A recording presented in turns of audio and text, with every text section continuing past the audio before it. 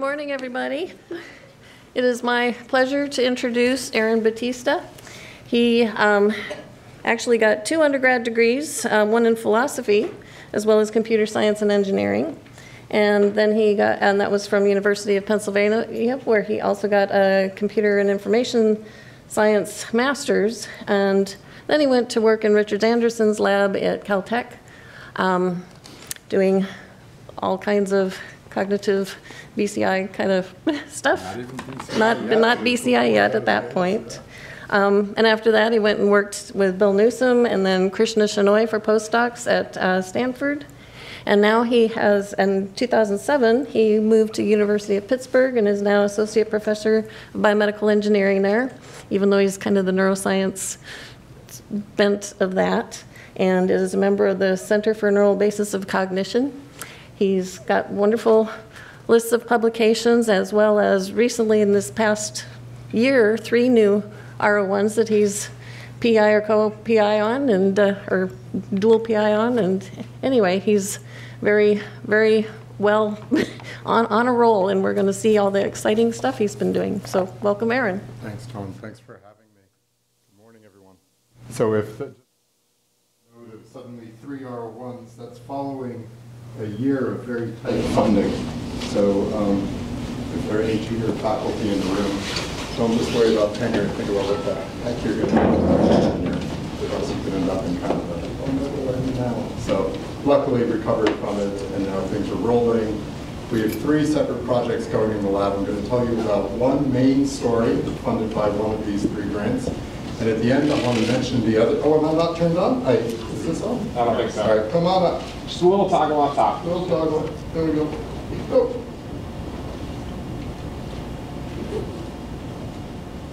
I should be up. There we go. I'm on now, I think, right? Yeah. Oh, booming. Turn me down. Okay. Thank you very much. So I'm going to tell you about one main project, and I will mention at the end the 2 other projects, because for people practically developing BCIs, I think that those projects have some important lessons to offer. So it's really especially great to be here among kindred spirits, and even more than I realized as I went through the day yesterday. So I added in some slides. It's going to get a little kind of unpolished at the end, but if you have to leave at any time, that's totally fine. We'll see how much we get through. Okay, so where does my lab sit? I don't know if I'm more like this or more like this. Is it more like brain-computer interfaces as a basic science tool? Or is it more like what can we learn using a primate model that can inform the translation of clinical BCIs? So I will try to go through this spectrum and tell you about a few stories that span this gamut. Interrupt me and ask if you have any questions, please.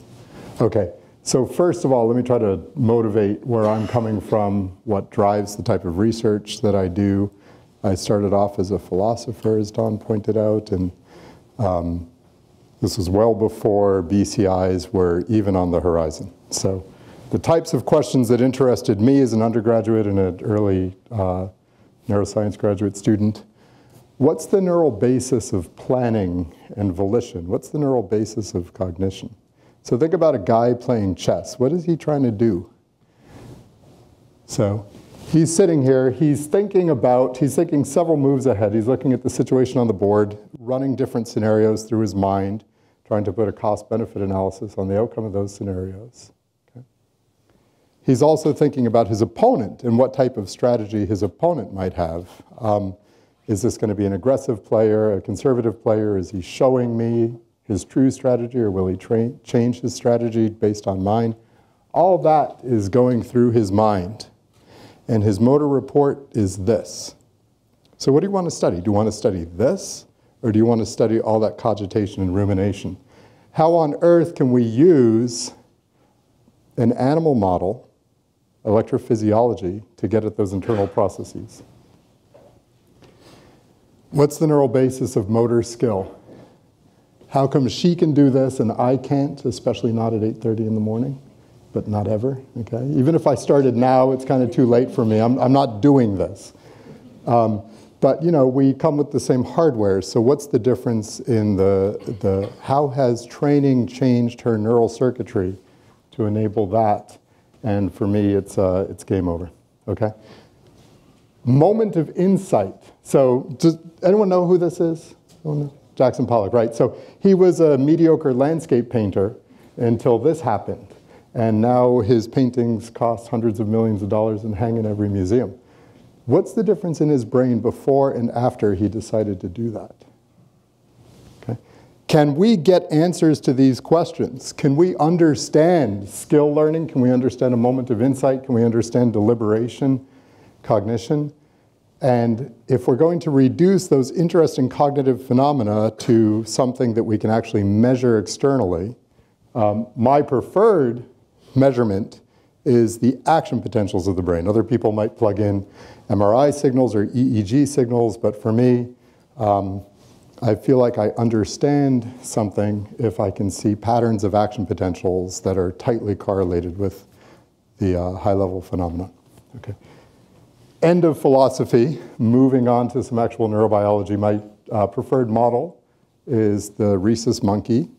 And the reason for this is because these guys are closer in terms of cognitive capacity to what we can do. Okay? This is a list that I kind of just ran through of what are my colleagues in the field working on. These are cool things to want to try to understand, and they're tractable with one of these animals. She is manipulating a piece of corn to eat it, and she's also communicating socially with you, telling you to back off, this is her corn. There's a lot going on inside this animal's brain and mind. We can access it with electrodes, okay? And for me, that provides a distinct advantage to both human studies, where the accessibility is limited, and rodent studies, where the behavior, although they're creeping up on us very quickly, where the behavior may be more limited. So I always think that primates are going to provide a really important bridge between the types of invasive things we can do with a rodent and the types of things that we as humans care about understanding the neural basis of. Of course, it's a leap of faith to imagine that my monkeys with their action potentials can tell me anything about the things that I really care about. Okay? You got to start somewhere. Let's see if we can build that bridge. So brain-computer interfaces. Everybody, who knows what a brain-computer interface is? Do we have, okay, yeah, all right. He's like, does he know where they're like, does he know where he is? Of course we know what they are. All right, so multi-electrode array, this is a black rock array, 100 electrodes, goes into primary motor cortex. You can take out the activity. For almost everything I'll describe, we're looking at threshold crossings, which is aggregate action potentials from multiple electrodes, multiple neurons near the tip of a single electrode, okay? In the old days, we used to isolate single neurons. I just want the purists to know that we're not doing that. We can think about how much that matters, but keep it in mind. Okay, so each tick you see here is the time of a threshold crossing, which is roughly an action potential from an aggregate, one or more in an aggregate of neurons, okay? You send it through a BCI decode algorithm to render the movement of a cursor on a computer screen. The animal sees the cursor move. He adjusts his neural activity to try to nudge the cursor toward a goal. That's a BCI. Okay. We think, of course, they have wonderful clinical potential. That's why they're being developed. We see great potential for basic neuroscience research as well. Okay. So what are the advantages of using a BCI if what you fundamentally care about is basic cognition, sensory motor processing? Well, in the context of a BCI, all the neurons that directly drive behavior are observed by construction. The only neurons that can control the movement of the effector, the behavior in this case, is the activity of those neurons, okay? So we're not going to miss the action. The decoder is something we've designed. We can complain about, Dawn and I were complaining about the fact that decoders in general are too simple for the types of things that we really want to enable paralyzed individuals to be able to do, okay? But the truth is these devices are simple, they're under our control, we can adjust their properties to suit our aims, okay? You can't do that with the mapping from the brain to the hand, okay? Who knows what the spinal cord is doing? We control the feedback, we can alter it if we want, okay? And this can all happen with the animal's arms at rest at his side, so we can decouple the activity of motor cortex or any part of the cortex from movement, which allows us to study the properties of a population of neurons on its own without, kind of separated from its normal function. Okay? So why on earth are these advantages? Suppose that you wanted to understand the neurophysiology of reaching, okay? Simple sensory motor coordination of the arm and hand, okay? People have been working on this for 40 years, including me, and I still do some of this work, but what I'm telling you about today focuses on the BCI side of things. So here are the types of questions you want to answer with this paradigm.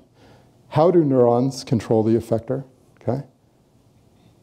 Which neurons matter for behavior? What do all the others contribute? And what drives learning? What drives learning if you make an adjustment to how the animal has to perform his motor task? Okay, now, if you are Peter Strick, then you have all the money, talent, and resources that you need to take your time and solve this problem, okay? But for the rest of us, this problem is too difficult in too many different ways, so we do what all scientists do. We look for a simpler system that has some of the same properties to the system that we ultimately care about, one where we can make progress, and we hope that however the brain controls a BCI bears a strong relationship to how the brain controls natural arm movements, okay? It'd be weird if the brain had special mechanisms for controlling and learning how to use BCIs, okay? So we think we're taking very fundamentally interesting problems that are hard to answer and putting them in a petri dish in a tractable manner. Our BCIs are a petri dish, and hopefully the solutions can be borrowed from how you learn to control a BCI to how you learn to move your arm in natural situations. Okay, so I'm going to talk about learning, and something that you guys know, but a lot of people who don't study BCIs are unaware of, is that many BCIs, at least the initial ones, BCI studies were actually learning studies. So who knows this study? Eb Fetz's study from 1969? Yeah, the old timers do. Everybody else, go get it and read it. It's wonderful. I read this paper and I have a moment of existential dread. What have we done over the last 50 years, really, that improves on this? Someone's laughing. All right, so go read the Fetz 1969 paper and feel humbled. Okay. All the study shows is that animals can learn to upregulate and downregulate the activity of individual neurons and motor cortex. Now we do it with populations of neurons and think we're fancy. Okay, Don Taylor, the first BCI study to come out of Andy Schwartz's lab was, I think of it as a learning study. So they gave the animal a very particular model for a decoder. 45 days later, the animal's neural activity conformed well to that model. That's a very delicate and very magical type of learning. Okay? Building on that, Jose Carmina gave an animal an arbitrary decoder, just random weights in a matrix that maps neural activity to cursor movement. And he found that over the course of 3 days, the animal could learn to control that BCI. And he kept that control over the course of another 8 days until they began to lose the neurons. Okay? So this paper came out. It built directly on these, in my opinion. And it made a strong argument that the brain is wonderfully plastic, that if you give it an arbitrary effector, it can learn how to use it. So that raised in our minds the question, are some BCIs easier to learn to control than others? Seems like there should be some that are easier to learn to control than others, some that are more biomorphic or tailored to the particular user, extremely well calibrated. Those should be easy to use right away. Okay. Some that are totally perverse, like all the neurons are carefully balanced to cancel each other out. Those you don't have a hope of learning. There's no solution that exists. Okay. But is there a spectrum of BCIs that are easier or more difficult to learn? Okay. And can we predict? Here's a new BCI decoder. Can the animal learn to control it or not? Okay. Okay, good. These are the people who did the work. Now is when you need to start asking me questions, because the main stuff I want to show you is on these next few slides, and I want it to be clear to everybody, so feel free to. I also want it to be, solid, so if you see something that looks like a flagrant problem, call it out, let's talk about it. Okay, so the people who did the work, my theory collaborators, Byron and I have been working together for almost 20 years now. He was a grad student when I was a postdoc in Krishna Shenoy's lab. Steve Chase has been working, I don't know if, I guess Steve started after you left Andy Schwartz's lab, but Steve trained with Andy Schwartz and is now faculty at CMU and intensely interested in the same issues we are. So we work together and it's been a wonderfully fruitful interaction. My students who worked on the first project, I'll tell you, are here. The students who are working on, the postdocs working on the follow-ups are here. Kristen is now doing human BCI work with Jen Collinger, so if you haven't met her yet, you'll meet her soon, I'm sure. Matt went back to Krishna for his postdoc. He was an undergrad with Krishna, did his PhD with Byron, he's back with Krishna. Jay Hennig, and these well-dressed individuals are neurosurgeons who implant the arrays. Okay. Yeah, okay, good. So the study shows that learning is constrained neurally, okay? By disassociating neural activity from behavior, we're able to show that some of what you can learn can be constrained and predicted by properties of the brain. Okay. Great. So I'm going to make some simplifying assumptions. I need you to remember that all the experiments we actually did involved recording from 90 electrodes, okay, reasonably well isolated, threshold crossing, multi-unit activity, 90 of them. The cursor moved on a two-dimensional screen in front of the animal, horizontal and vertical. It's hard to think about 90-dimensional spaces, but we do better when we think about three-dimensional spaces. So imagine we're recording from 3 neurons, and the animal is moving the BCI cursor in just one dimension. Okay? It's actually 90 to 2. But all the intuitions that apply here will apply in that case as well. Okay, yes, so we refer to our decoder as a mapping to capture the geometrical sense of going from a high dimensional space to a low dimensional space. And every BCI has a geometrical interpretation. It doesn't matter if it's a Kalman filter, you know, an optimal linear estimator, a population vector algorithm, they can all be thought of as a geometrical projection from one space to another. And you're just talking about how that projection is structured. Okay, so if we record the activity of 90 neurons, or just 3 in this case, you can think of the joint activity across those neurons as a point in that space, okay? For a given 45 millisecond window, you're at one specific point. You just count the number of spikes, and that gives you the excursion along each of these axes. So this is just a convenient way to represent the state of that population of neurons at that point in time. Okay? If you have a lot of windows, each separated in time, and you plot the joint activity across the entire population, you can get a cloud of points that looks like this.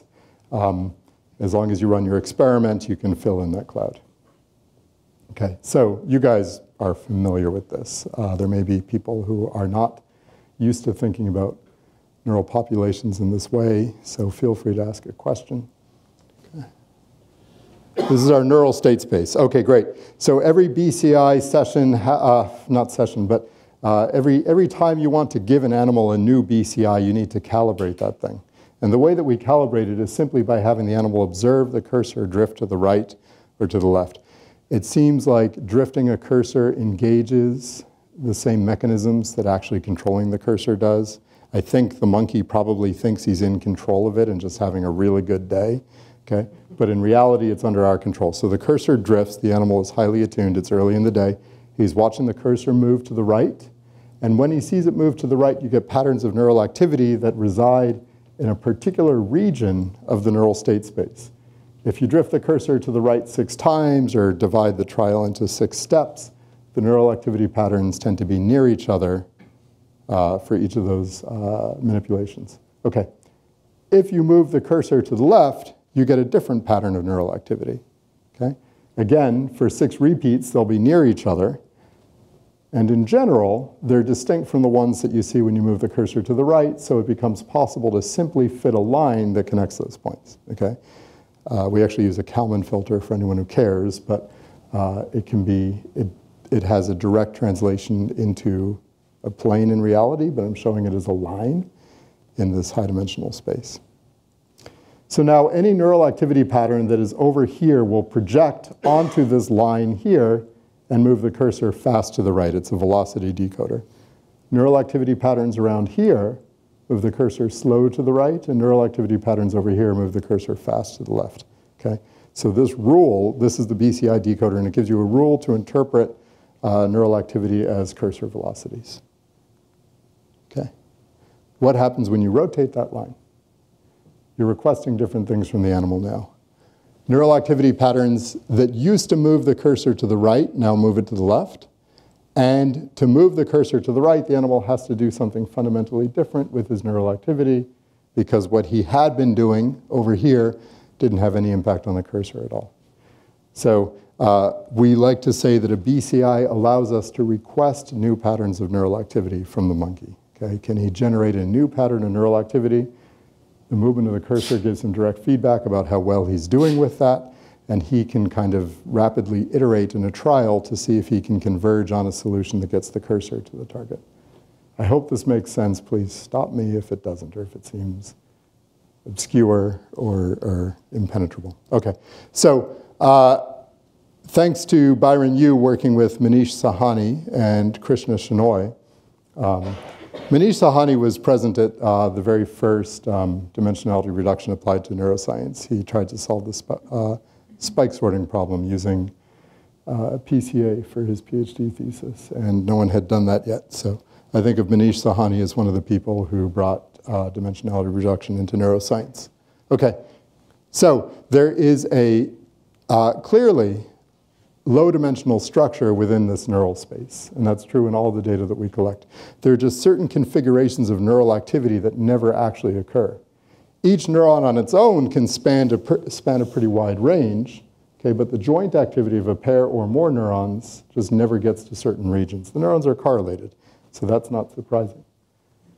What Byron Yu did with Manish and Krishna was to fit low-dimensional structures. He used factor analysis, but if you're familiar with PCA, the intuitions are comparable enough that that's good enough.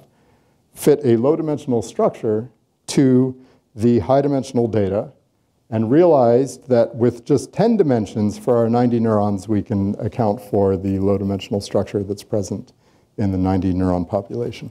Okay? Instead of continuously referring to this as low-dimensional structure within a high-dimensional space, we just gave it a name, the intrinsic manifold, but it's just meant to capture the idea that there's low-dimensional structure. Okay? And it's 10 dimensions, roughly. Some days it's 6, some days it's 14. We assume it's 10 and run with it from there. Okay, so what is this low dimension? Everyone's doing this now. You have a population of neural recordings. You can either just run a bunch of individual neuron tuning curves on it, or you can reduce the dimensionality and look at structure in the low-dimensional space. Lots of labs are doing this. It's a very natural move with high-dimensional data. What is it telling us about the brain? Okay, it could be that neurons are correlated because they're tapping into the same anatomical network, okay? Neurons are just coupled to each other, probably not directly for these 100 neurons, but indirectly within M1, and it could be that local architecture that's reducing the dimensionality of the neural activity. It also could be the way M1 is being driven by other areas, parietal cortex, premotor, prefrontal cortex, cerebellum, basal ganglia via the thalamus. These areas may simply be requesting specific low-dimensional patterns among the multitude of possible states of M1. Okay? So we don't know what gives rise to this low-dimensional structure, but we see it all the time. And we can use it to predict whether or not a new BCI is going to be easy to learn how to use or not. The way we do that is by rotating the BCI mapping in a way that either conforms to the low-dimensional structure, meaning the solution is among the patterns the animal naturally generates, or exits the low-dimensional structure. So now, to move the cursor, the animal has to change the natural correlations among his neurons. Okay? The solution is the same. It's still out there in 90-dimensional space. Okay? We make sure that they are rotated by the same amount in both cases, and we match things as much as possible. The only difference being whether or not the perturbation of the BCI conforms to the low-dimensional structure or not. Okay, so our prediction is if you respect the patterns of activity that the brain can already exhibit, you are basically doing an adaptation problem, and it should be learned quickly. And if you look at the learning curves, they look a lot like adaptation, visual motor adaptation where, reaching to the right moves the cursor up and so forth, okay? These are a more strenuous manipulation because they are in a high-dimensional neural space instead of in the low-dimensional screen space. But we think it's kind of a step above visual motor adaptation. And correspondingly, they are learned within a single session, sometimes 15 or so minutes, sometimes half an hour. But eventually, by the end of the day, the animal has learned to restore control following one of these within manifold perturbations. Okay? And his acquired time goes down, but interestingly, it never gets all the way back to baseline. Black is baseline. This is the intuitive mapping that we designed to be as good as possible. Okay. The hallmark of learning is the washout period, and when you switch back to the intuitive mapping, the animal exhibits an after effect. He's still kind of stuck in whatever he had learned how to do here, and it takes him a while to get back to baseline, even though he was fine with these trials before you introduce the perturbation. Okay. So that resembles the types of learning curves that are all over the behavioral motor learning literature. So this is learning. Okay. In contrast, when we give the animal an outside manifold perturbation, performance is decremented. We choose the amount. We can dial in the amount of the decrement. Too much and the animal gives up. Too little performance hit and the animal has no incentive to learn. Okay. So once we hit him with one of these outside manifold perturbations, he cannot find, either his network is unable to find the solution space that would allow him to restore control of this thing. Okay. We take away the perturbation and he just picks up where he left off. Okay. Does that mean he can never learn that? I'll get to that, yeah. Do you want to, does this mean he can never learn it? What do people think? Never? These are unlearnable? Think if you give him some time, he learns them? Yeah. Weeks? How about days? Weeks? Months? Yeah. Yeah. We had to do it. It's so difficult. We did it 15 times for 2 animals, and I got the slides coming up. Okay. They are learned in the course of a few days, but we have to help the animal in order to make that happen. I got some slides on it. Okay. Aaron, I have a good question. Yep.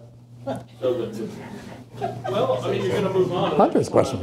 Yeah. So this manifold that you're showing here as an illustration is pretty, like, if you're orthogonal that plane, you're in big trouble. Yes, right. So in 10 dimensions, are there big gaps like that? Like, well, I already asked my question. Are there big gaps in the space that aren't covered by the manifold? Yes. I'm so glad you guys asked these questions. These are exactly the 2 things that we did next. Okay, so let me not give the summary answer because I get to it very soon. Are there gaps in the manifold? This thing is 10-dimensional, but it's not uniform in all 10 dimensions. And we'll get to that. Okay, great. So let me just show a movie. You know what? Yeah, I'm going to show the movie.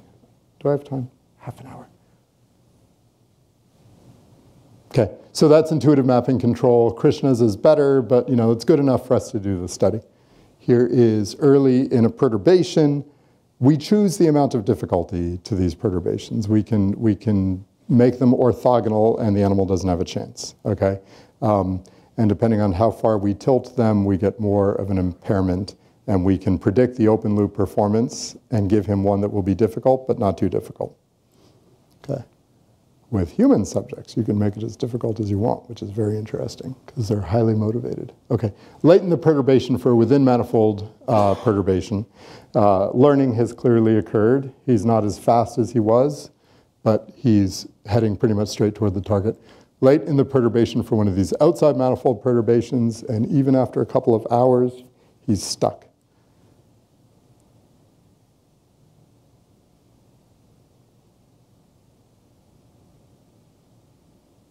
Got that one? Does allowing the cursor to move in depth change The cursor only moves in 2D. You can read out the depth component of his neural activity. He's doing a lot of stuff in the null space of the screen and the null space of the decoder in order to try to get movement in the control space. And it's very fun to look offline to see what happens in task-irrelevant dimensions. All right. So I think you see a clear difference in learning quantified here in 2 animals, because 2 is the gold standard in primate neurophysiology. 1 is 0, and 2 is infinite, because we're biologists, so we like to round. Okay. Just, I'm glad it's not 3.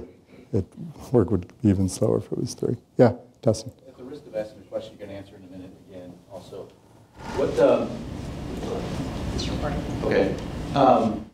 what happens in that transition phase? You may be coming to this, but do they just sort of start going random until he narrows in again, or is there a directed transition between these 2 different schemes? Yeah. It's a great question. I don't have an answer for that one. Jose Carmina recently published a study in which he suggests that there is lots of individual neuron exploration that's then followed by multi-neuron guidance toward the goal. And that is so this would be kind of an exploration model of learning mapped onto patterns of neural activity in M1. That is so fundamentally different from the way we think about things. We think that the animal is more likely to be able to modulate factors of neurons, and then over many months, weeks, dial in the activity of individual neurons. So there's got to be a process of exploration during that transition period. We just have no idea if it's better thought of at the population level or the single neuron level. It's going to be fun to try to figure that out. Yeah?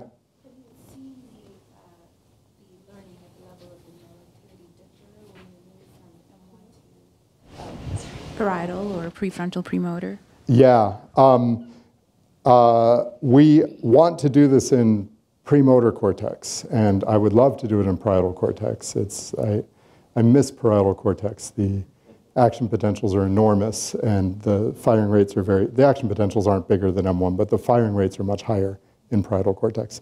I think those areas would still have a low dimensional structure, but it might be 20 or 30 dimensions. I think part of the reason that M1 is only 10 dimensions is because ultimately what it's doing, at least in this task, is pretty simple. But PMD has to control M1, so this kind of funnel problem is at a whole different scale.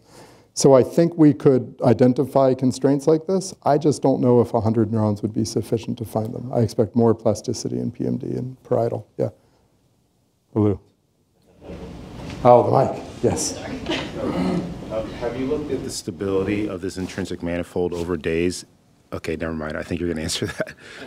Because really what I want to know is that over time, do you stay within that hyperplane? Or does it, or can the monkey itself, create maps which are outside of that hyperplane over time? Yes. So that's in the second question. So we look over time, and those are the slides that I put in at 11 last night when I realized you guys would probably care about it. I should have anticipated that.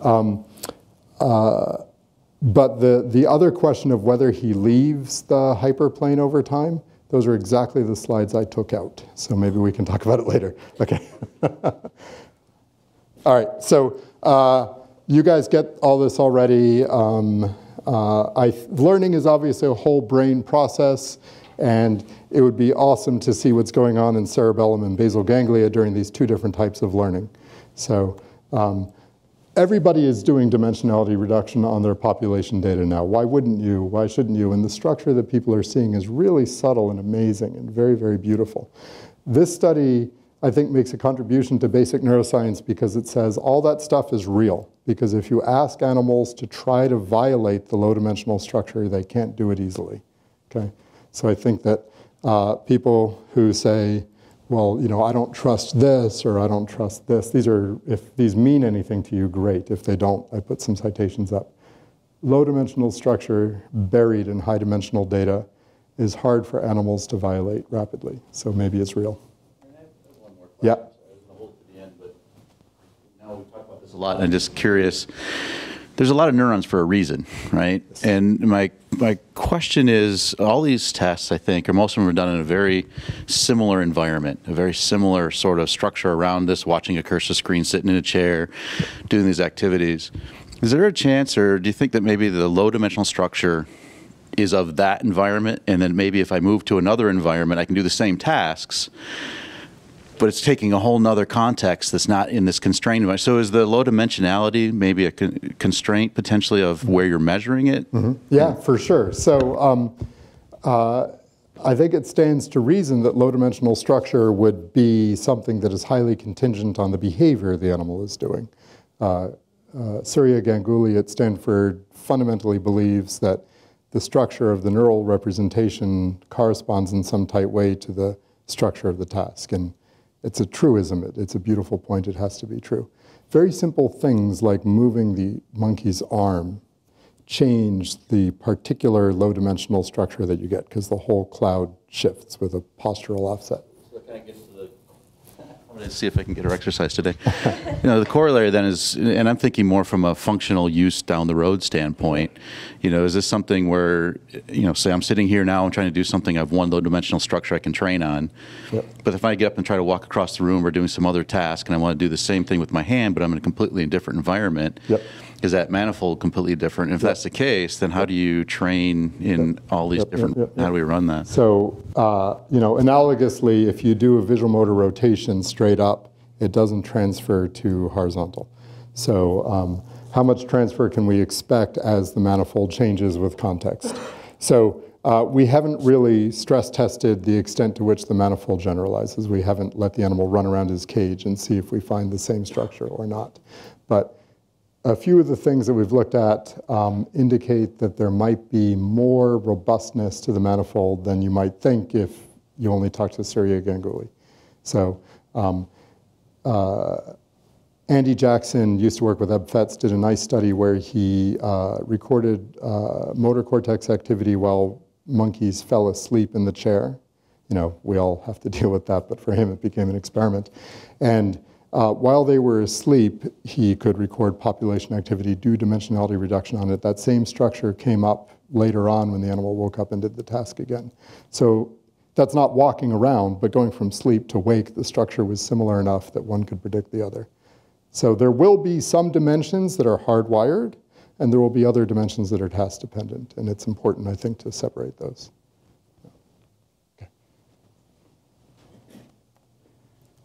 So yeah, the questions you guys already asked. How are within manifold perturbations learned? Are there holes? Is there substructure to this manifold? And can the outside manifold perturbations be learned eventually? If anybody knows, oh, here it is, good. Okay, so Matt's PhD thesis work and Emily's postdoc work. Emily trained with Lee Miller, she's wonderful. Okay. So this is the setup you've already seen. We give the animal an intuitive mapping, which means neural activity patterns over here will move the cursor to the right, and neural activity patterns over here will move the cursor to the left. Okay.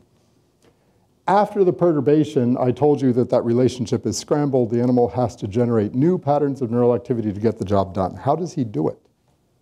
How does he then cluster his neural activity around the right side of this line, the new line, to move the cursor to the right again?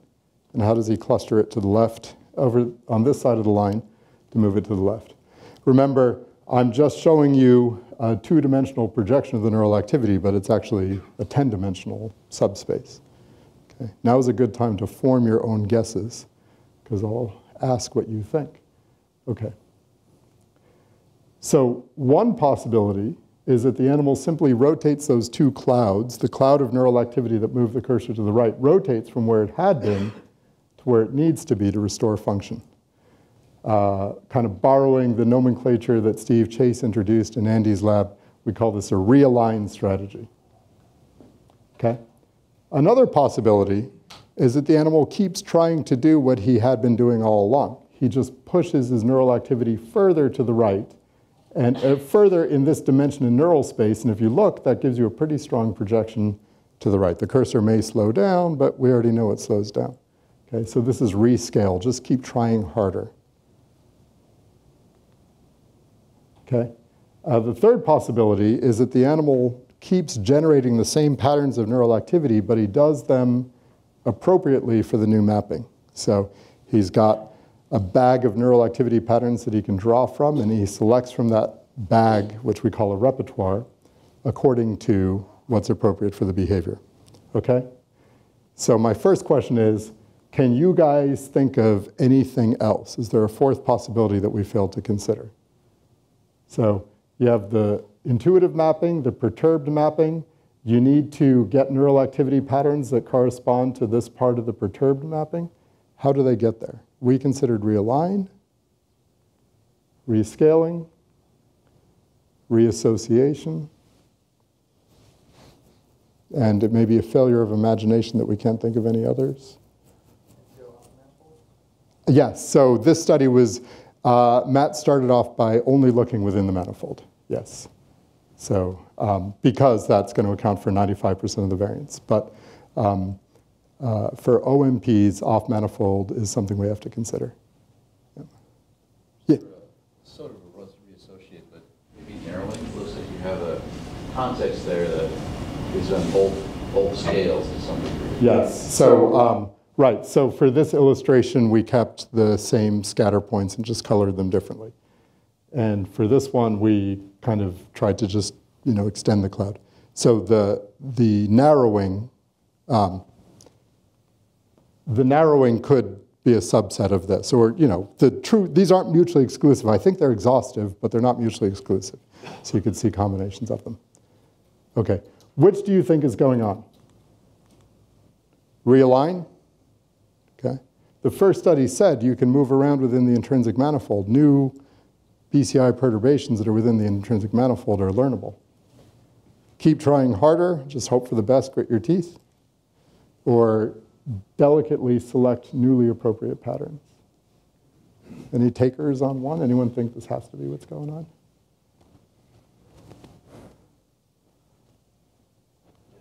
Okay. Everyone's like, just tell me already. Are you aware it's 9:13? Okay. All of the above. Okay. So it's reassociation with a hint of realign. Okay. Yeah. Okay. So here's what the paper, it should, I hope, there's wood everywhere. I hope the paper comes out soon. But here's what I think is the key figure. You project the neural activity through the BCI decoder. So each of these points corresponds to a neural activity pattern, but I'm only showing you 2 dimensions of it because that's all I can. And I'm showing you the dimensions of the neural activity that correspond to screen coordinates. So the black points are the neural activity patterns that the animal shows during intuitive mapping control. The red points are the ones he shows during perturbation control after he's learned that within manifold perturbation they superimpose. Okay. So this slide breaks that cloud up into 8 individual target clouds. It's not individual targets, it's 8 individual cursor target velocity clouds, but you can think of it as 8 targets. So when the animal wants to move the cursor down and to the right, he sub-selects from within the existing repertoire appropriately for that movement, meaning he shows patterns that used to not move it to the right, down and right, and he fails to show patterns that used to move it down and right. Okay. So he's doing a delicate balancing act of selecting from an existing repertoire appropriate for the new mapping. Okay.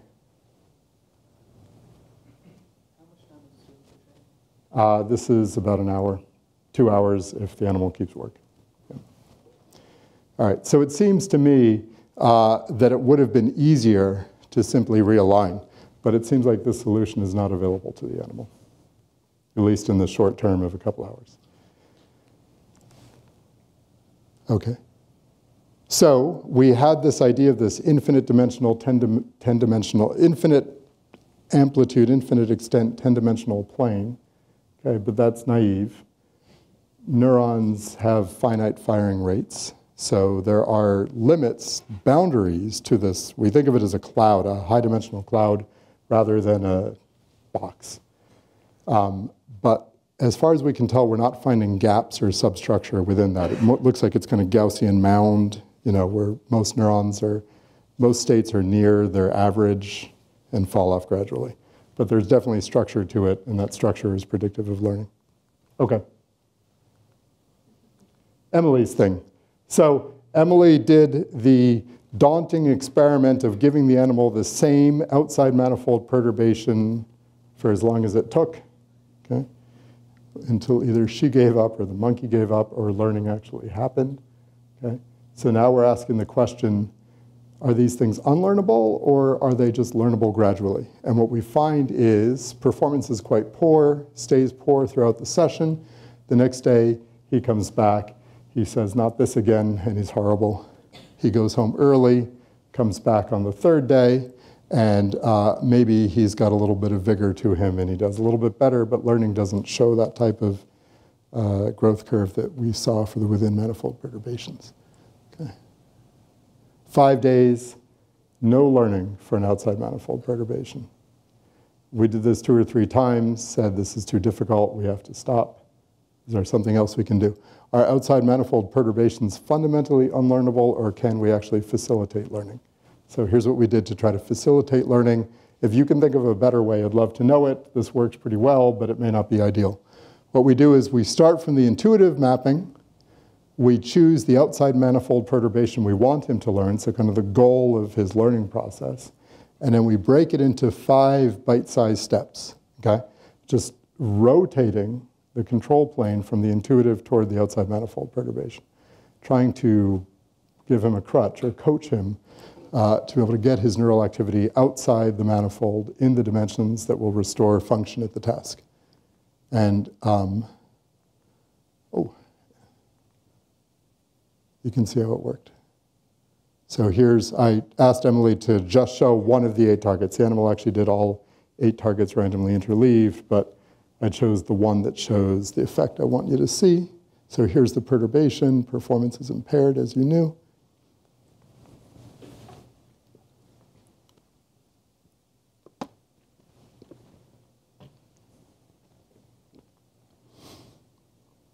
This is, after 5 days, the animal is presented with the full OMP again. For the other 4 days, he only saw the incremental steps. 2 weeks later, he's back in business. So it took 2 weeks, and we could only get it to work reliably if we coached him there, but they are learnable. Did you switch back? Yeah. What do you think? Interference? None. Picks up where he left off for about half of them. The other half show interference. Half of them, he picks up where he left off. Okay, so I think of it as like, learning how to skateboard doesn't compromise your ability to learn, your ability to ride a bike prior to that. Okay, so here is the amount of learning exhibited by these 15 experiments from 2 monkeys, okay? And then the monkeys do have bad days, okay? But if you compare beginning to end, they learn them all. Emily has chosen 6 kind of shaded to the side of the distribution. So 6 that did show learning. Okay, I'm going to skip this. Doing this generates new patterns of neural activity. Showing that has been a difficult thing over the last year for all of us, but I think we have it now. And I actually think it's probably the main point of the study. Who cares about BCI learning? But this is new patterns of, I do. I hope you guys do, but not everyone does. These are new patterns of neural activity. We demonstrate the animal didn't show these patterns, and then we demonstrate that he does show them 14 days later. So all these tuning curve changes and synaptic plasticity that people report, I think at the end of the day, they result in new patterns of neural activity. Okay. So, you know what? I'm going to jump to something totally different. If you have burning questions about this, ask them. Otherwise, let's chat after the talk because I'm going to move into something else. Yeah? Did you see if he was making muscle contractions? Yeah. We've debated whether, so they have a Velcro strap and they quickly, they can move, but it's tethered. They learn to stop trying to move. We wonder if we train an animal and allow him to flail while he's doing BCI control, would that facilitate learning because he can find some crazy strategy that isn't engaged by the cursor task? Or will it actually inhibit learning because the real movement will tether him to his manifold. It's a great experiment, haven't done it. Yeah. Okay. Sitting in this purple zone and getting to Baloo's question, if you have to go, now is a good time to go because this is something totally different. I won't be offended or anything. Okay. You don't even need an excuse. You can just go. It's fine. All right. So let's identify the intuitive mapping, the intrinsic manifold from one day to another. Okay. And let's see how stable it is. Okay. So lots of people have done studies where you train a decoder on day one and you just lock it in and let the human or the monkey use it until performance degrades. And they talk about how you can make subtle tweaks to try to restore function. We wanted to try to see if finding the intrinsic manifold could speak to that issue. So super quickly, the idea is on day one, you record from a subset of neurons. On day two, you might be recording from a different population of neurons with perhaps hopefully some overlap, okay? On day one, you can identify latent space. That's an unsupervised thing. It doesn't require the user to consciously participate in a calibration session. On day two, you can identify a potentially different 10-dimensional latent space, all automatically on a short quantity of data. All you do, not all you do, takes a lot of computational heavy lifting on Will Bishop's part, but all Alan does once he gives us the algorithm, is align those latent spaces as well as possible, okay? It involves inverting positive semi-definite matrices. Okay, and then once you've done that, you have created a latent space that's aligned as well as possible. So any residual progress that the animal has to make to restore function is totally within the domain of a within manifold perturbation, and in fact, it's even faster than that. So by identifying spaces on subsequent days, aligning them as well as possible, assigning the same BCI decode to the latent space, restores functionality, and the cursor keeps moving across 15 days without a hitch in performance. So I think it's cool because it sits in this middle zone where this basic science discovery of low-dimensional structure can give us a new approach to this BCI stabilization problem that lots of people are very concerned about. Okay, moving on. Just super quick, two more short stories. When I first set up my lab, I thought I was going to be all the way over here. I was very excited about doing this kind of stuff. So we wanted to try to tackle the problem of non-biomimetic feedback for BCIs. So the goal, the dream, would be to microstimulate in somatosensory cortex and recreate the natural experience of moving. That's really hard, and a lot of people are trying hard to do that. So we decided to make the problem simpler and use learning. So the goal was to microstimulate in somatosensory cortex. We're a long way from actually doing this, but the goal is to choose an arbitrary association between parameters of the movement and the microstimulation that you're delivering, and let the animal learn those. Make it arbitrary, but keep it consistent, let the animal learn it, okay? So I first thought we would do this in the context of a center-out movement, but Kristen Quick said, my graduate student said, no way. The problem with center-out movements is they're too easy, okay? You can learn to make them in a very stereotypical manner. They don't really challenge the sensory motor system the way natural movement does. So she wanted a task that was more difficult, and she wanted it to be difficult in a graded way so that you're guaranteed to fail, so that you can then compare, well, where did your decode algorithm fail? Well, that's better than my decode algorithm, and we can actually do an apples-to-apples comparison.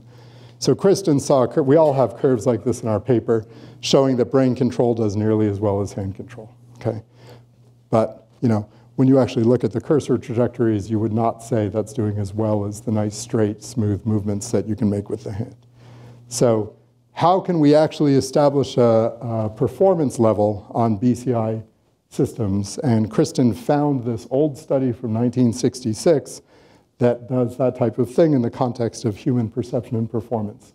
So it is a pole balancing task. Okay, y'all did this as kids, where if you have a long pole, you can actually conceive of balancing it for a little while, but a pencil will topple right away. So the longer this inverted pendulum is, the easier it is to balance, the more stable it is.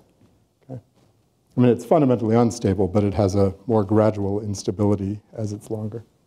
Okay, so the 10 subjects, human subjects that she did, and then the 2 monkey subjects all had to stabilize an unstable system. It's a virtual system by moving their hand in 3-dimensional space, although only 1 dimension of the hand movement mattered. Okay, so this is the system that she implemented. It is far simpler than the physics of pole balancing, which is 2nd and 3rd order. Okay, it's a 1st order, 1-dimensional system where the change in the system's state is proportional to the current system, okay, plus whatever the user is doing with some scaling factor. And the power of the scaling factor is you can make the task more difficult or more easy by increasing the scaling factor. So the subject's goal is to hold the system still. Perfect control would involve setting the command to equal the system state. But that's impossible because there's a lag. And it requires a degree of accuracy that's probably beyond what you can achieve. Okay? Task is made more difficult by scaling lambda. So now she has, it's only 1-dimensional, but it's a paradigm in which sensory feedback is essential, and you're bound to fail as lambda gets higher. So now we can say, well, what lambda did your system fail at, and compare that to ours.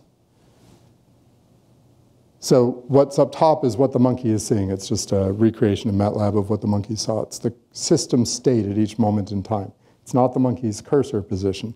The cursor position is shown down here, and you can see it's basically a noisy lagged offset of the system state. Okay.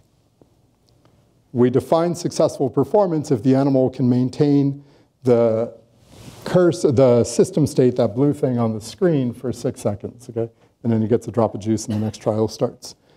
As the system gets more difficult, the percent correct falls, as you'd expect, and we can identify the 50-50 point, and we call that the animal's critical instability value, the maximum system, the most challenging system that the animal can stabilize. Okay, so corny illustration. It's like trying to drive 3 different vehicles, and the question is, which one can you handle? Okay, so how is this a paradigm for non-biomimetic feedback? We started off with, all we've done so far is tactors on the wrist and elbow that correspond to motor error to the right or to the left. So this is what the animal sees, and this is how he's doing at the task. No visual feedback for this trial. So what we want to do now is replace the hand movement with BCI control, replace the tactor with arbitrarily selected electrodes in somatosensory cortex, and make the world's most boring BCI movie where you don't see anything, and then 6 seconds later the monkey gets a drop of juice, because the whole thing is internally generated and internally fed back. Okay? And then here's some data showing how the animals did. They do better with visual feedback. This animal did better than this animal. They do pretty well with vibrotactile feedback. And one monkey did BCI control, and he did okay. But you know BCI control isn't as good as arm movement control, but now we can quantify that. Okay, it is 9:30. I'm going to skip that one last thing. Thank these people. And one quick thing I have to say is I have to thank reviewers.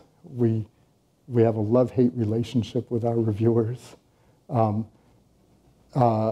Reviewing should not be, I mean, it has to be an adversarial process. There's no other way to do this right. But the service that you guys do when you review is something that has shaped the work that we do. And you know, you don't know if I've reviewed your stuff, but I hope that I've been fair and helpful, and I appreciate the people who review. I also appreciate the funding agencies and wonderful collaborators I get to work with. Okay, we're out of time, so questions.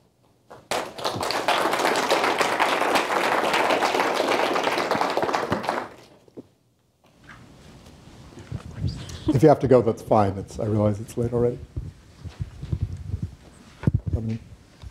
Thanks. Thanks for mentioning the reviewers. I'm also very thankful for them, because without this process, I think science sort of disappears. I have one question. This manifold idea, the low-dimensional and various manifold, does that sometimes the lack of them, does that tell you anything about the structure of the brain? Yeah. The experiments to get at that are really difficult, and we're thinking about the best way to approach it. So does the manifold tell you anything about the structure of the brain?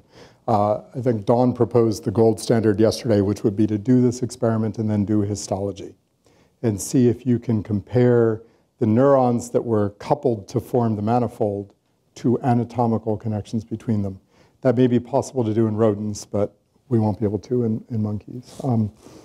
Another possibility would be to record from, to do calcium imaging, which Krishna Shenoy is working toward, where you can hope to image perhaps the filaments that connect neurons and see if that changes as you restructure the manifold through learning. What we could do is try to record from parietal premotor cortex at the same time as motor cortex and see if inputs from those areas are determining certain axes. So I believe there has to be a biological underpinning. It could be anatomical, which is hard to get at. It could be functional, in which case we have a shot at being able to see it. Yeah. Or it could be that the low-dimensional structure is because M1 controls muscle synergies, and the muscles are highly coordinated. So why shouldn't M1 be highly coordinated? But that would, Darcy Griffith in Peter's lab is able to record EMG and connected neurons in M1. So far, she's only done single neurons. Would love to do that experiment with populations. There has to be a biological underpinning. It's really hard to get at. Svetlana. This is so amazing, actually. So I've several questions I have, but let me ask you two. So when it's difficult to do something, when you're changing it so dramatically, is it possible that you could help by having a network working instead of just one region? Yes, yes. Sure. Basal ganglia, cerebellum, perhaps getting at their command to M1 or even other yeah. cortical sites. Yes. Parietal cortex, Yep. premotor, Yep. frontal, right? Yep. So we hope that these difficult to learn perturbations might serve as a model for stroke. I've been reluctant to stroke our monkeys and study long-term multineuronal learning as a result, but maybe by creating a perturbation like this, where we're saying you no longer have what you used to do, now how can you take a population of neurons that used to do something else and repurpose it to do this thing, and because we're looking at the brain, we can guide you, not just through behavior, but through neurofeedback, guide you to a more appropriate neural solution. Right. Yeah. And one more question. So you're choosing primary motor cortex, and there might be something very different about it, right? And you already alluded that you like to work in parietal. Yeah. So is parietal cortex is, from my understanding, is more plastic and more associative and more flexible. Yeah. Would it be easier to learn in the parietal areas? Yeah, I'm pretty sure it would be. I think that this rule that there's a manifold that's hard to learn out of is probably true. I just would expect, I think we got lucky in a sense that with 100 electrodes we could find a 10-dimensional manifold that was predictive. In parietal cortex you might need 1,000 neurons to identify a 50-dimensional manifold, and we wouldn't be able to do that with this technique. But that speaks to the fact that parietal cortex, arbitrary associations, it flexibly promotes plasticity. Mm-hmm. So the limits may exist, but they may be out of our accessibility. Yep. Mm-hmm. And what if you could, imagine someone with stroke, if you could take prefrontal parietal cortex and strengthen its projection to the spinal cord, then you can tap into that machinery. Yeah. I have two quick questions. I'm curious about how you showed that how you can shift the off-manifold representation, and the animal would learn that, but then it kind of snaps back to the original manifold. And I'm wondering how you think that correlates with the imaging studies that show an expansion of the brain area after a stroke, because they seem to be, I'm having a little trouble kind of reconciling those two observations. Yeah, I mean, if you could do the experiment where you completely reverse the stroke, I would expect those areas that have been expanded into would snap back to their normal function. I think that would be the prediction, as strong, you know, the specific prediction of this result, but can't do that, so, yeah. I think if you took the animal out longer, that you could permanently change the manifold? Yeah, I mean, you know, although we're only doing threshold crossings, they're not stable enough for the type of 2 or 4 month experiment that I'd love to do. But I mean, cortex has so many neurons, and you know, there's you put the number of neurons in the exponent for the dimensionality that it explores. I think cortex can happily keep all these things without losing any of them. They may get masked or rusty, but they're not going to get lost, I think. But who knows? Yeah. One last question. How do you think what you've shown already can inform how we practice neurorehabilitation today? I don't know anything about neurorehabilitation, but my understanding is that some people believe that constrained movement therapy is beneficial, where you say, just do it until you can get it to work. And my understanding is that other people have more of a, you know, facilitating kind of attitude, where you try to take the goal task and simplify it down to achievable components. And I think these results show, in terms of neuroplasticity, you want to be able to try to coach toward a goal instead of just leaving the patient to fend for themselves. So I don't know if that speaks to any relevant issues in neurorehab, but that's my take on it. Yeah. So I was wondering if you could do the very dangerous thing and talk about how your work, talk about the sociological implications of your work. And what do I mean by this is that it's sort of related to Dustin's original question, that these manifolds, you know, if they are task specific, then maybe they're like certain monkeys may be closer to certain manifolds than others, maybe able to do tasks better than others. And if a task is on a manifold or requires a manifold that the monkey can't, you know, that is orthogonal to its original manifold, maybe the monkey can't learn that task, but maybe another monkey can. Yep. So does that imply that, you know, going to humans, that there may be certain tasks that certain humans, certain people, you know, maybe can't learn, or maybe obviously can learn better than others, but is it because maybe that task may fall on a different manifold than they are used to? So all I can say is, yeah.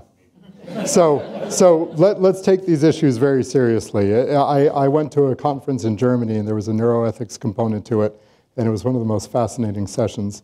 And the overall tenor of the conversation was, do we anticipate now where neurotech may take us and begin planning for that? Or do we say, you don't know what's 5 years away, you don't know what's 50 years away, we'll deal with it when we get there. So just to really repeat what Baloo said and draw this out, we have, in a very narrow context of, you know, a monkey doing a BCI task, we've looked at his brain and predicted what this individual can do and what he will find more difficult to do. Could that possibly extend to predicting who's going to be better at learning languages, right? Is there something incipient in the network architecture of some people and not others that's going to predispose some to language, predispose others to classical ballet?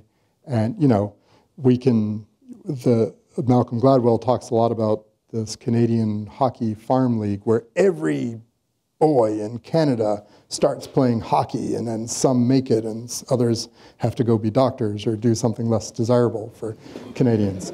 So can we do that? Do we want to do that? Is there a chance that the ability to predict from the neural activity is somehow different from the ability to predict from behavior? And are there fundamental limits, or is it just that some kids are going to have to work harder at it to get there than others? Do we even want to answer those questions, and do they bear any resemblance to what we're doing here? So I have no answers. All I can say is these are fascinating questions, and we should be thinking about them now.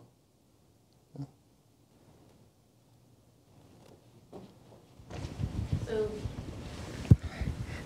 you're data is able to, from the primary motor cortex being projected into 10-dimensional manifolds, kind of that's where it naturally sits. If you were to be able to record from 1,000 cells from that same area, do you think it would still project down into 10 dimensions, or is it something, is it going to be higher? Is that kind of just a sampling issue as to how many dimensions you're getting? Yep. I go out on a limb and I say if we had denser recordings so that the natural motor control was the same, you're just getting slightly different preferred directions or something, that would not accelerate with the number of neurons. It would stay close to 10. If we bring in different body parts, then all bets are off. But I think that what M1 is doing is fundamentally 10 to 20 dimensional, not 100 dimensional. Strategies could potentially allow you to do higher dimensional tasks than would require, that your arm movements require? Oh, just super quick. Turns out ICMS, if you simply ask a monkey to respond to microstimulation, they're slower than they are for touch on the skin and slower than for vision, which surprised us. Okay, so let's talk about her. What has she got in her brain that I don't have? Maybe she has more dimensions. Maybe she still only has a 10-dimensional, 20-dimensional representation, but she's really good at precisely moving around within it. Those are questions that it's very fun to hypothesize about and look at, how much neural variability can you actually eliminate if you're collecting over the right population of neurons, which is what the spinal cord must do.